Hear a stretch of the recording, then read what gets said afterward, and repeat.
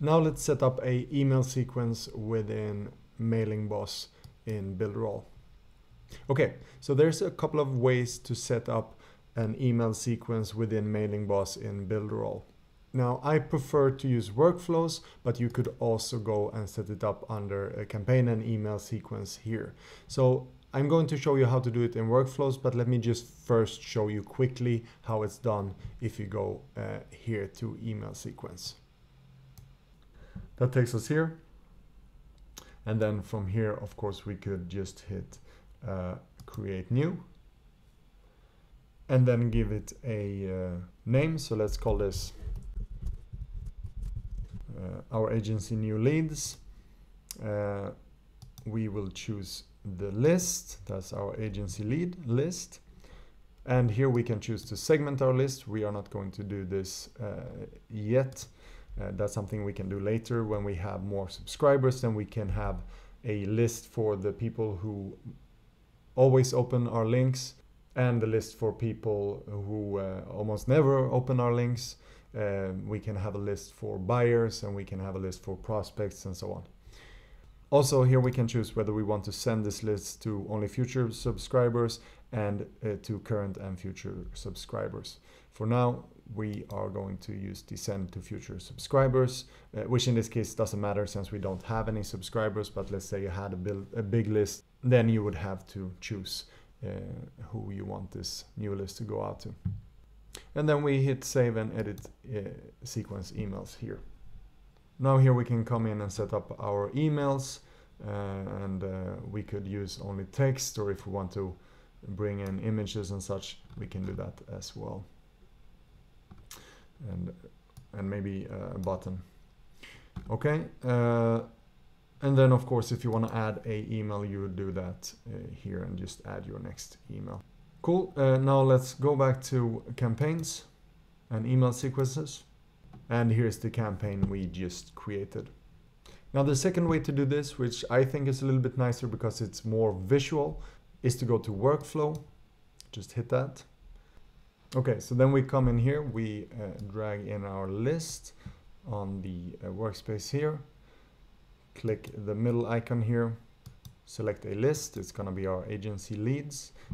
From here we could go back and update that list and everything. For now we're just going to say OK. Then we are going to go to the green arrow here and choose email sequence. And we're going to choose the email sequence that we just created.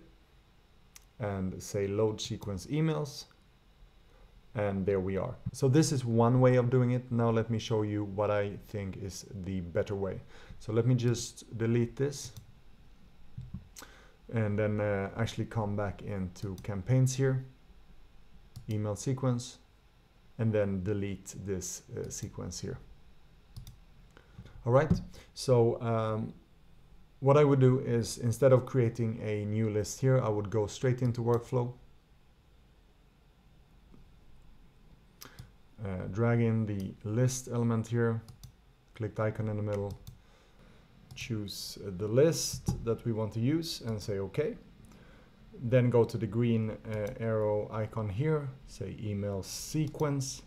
And then now we are going to create a new sequence from here. So let's hit that, give it a name. All right, and then make sure we're on the right list, decide who we want to send this to, and say number of messages. Here I'm just gonna go with 10, hit create, and then hit OK.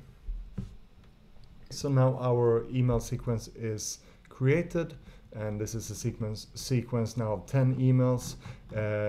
This, however, is just placeholders. To give us an overview, we still have to go in and actually set up every email and write them out. But this is just to give us a good starting point to work with. Now, before we start editing our emails, let's just save this workflow. So let's give it a name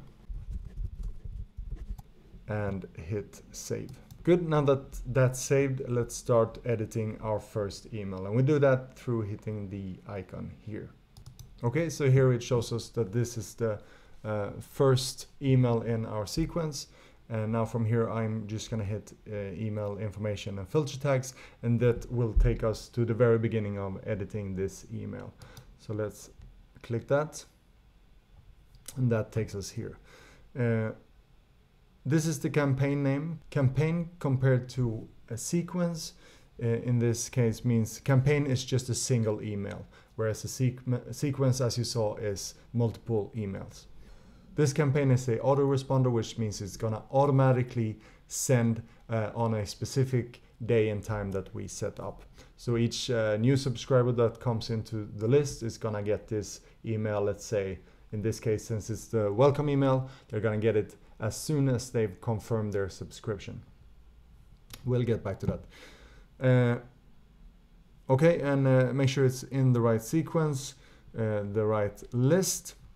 And here are some very important tools that you can use when you have some subscribers on your list and you want to start segmenting.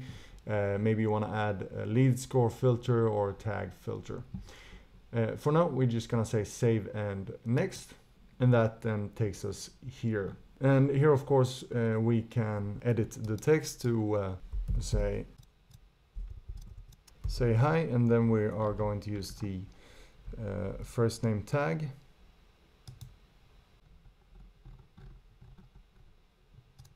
There.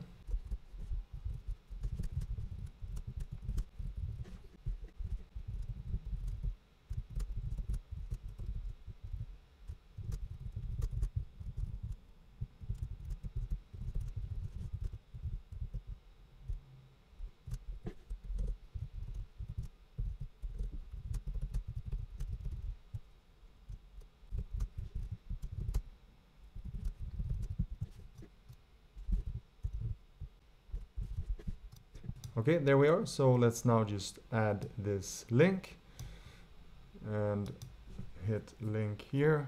Then we need to fetch a URL. For this example, let me just take that URL, add that there, hit the save. And now when they click the link, it's gonna take them to that page. All right, and a last very important thing is to make sure you always have the unsubscribe URL here, as well as your company full address. This is very important, and you have to have this to apply to the CAN spam laws, which is a must, so that you don't get a hefty fine for not having that. And so those are the company details that we fill in our list under update, and then scroll down and find the company details here. If by chance you accidentally delete these, you could always find them again under the available tags here. All right, so now let's hit save and next. Now, of course, here we have to make sure it's sent from the correct mail, and also that the reply to mail is the one we want to use there. And here, of course, we could change tag, and then here we can choose to change the subject if we want to say, okay, maybe like that. Maybe say, welcome to your first day of training. And then, of course, we could hit the advanced and change even more stuff here. For now, I'm just gonna say save and next. So here we have to decide when they are getting this email, whether it's after subscription or after opening a specific email, a specific day, after campaign activation and so on. We're gonna keep it at this.